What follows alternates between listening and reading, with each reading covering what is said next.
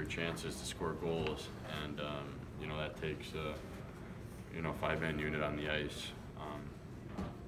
We definitely have to score more goals. We definitely have to limit goals, but I feel, you know, when the team has swagger and confidence, we're getting chances and we're burying them, and that's just not the case right now.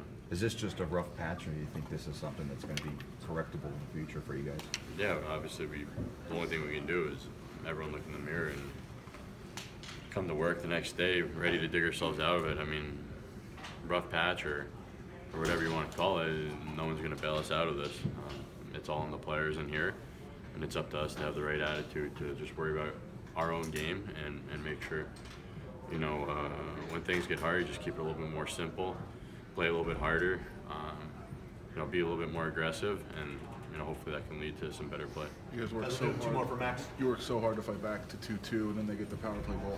How much do you think that was mental, kind of a letdown of like, kind of deflating after that one to give up the second one right after it? Yeah, it was. Yeah, I mean, the timing of all the goals and the timing of that, that's a penalty, you know, I can't take. And we know they have a potent power play, like I said, and they make a living, especially their top guys, off the power play.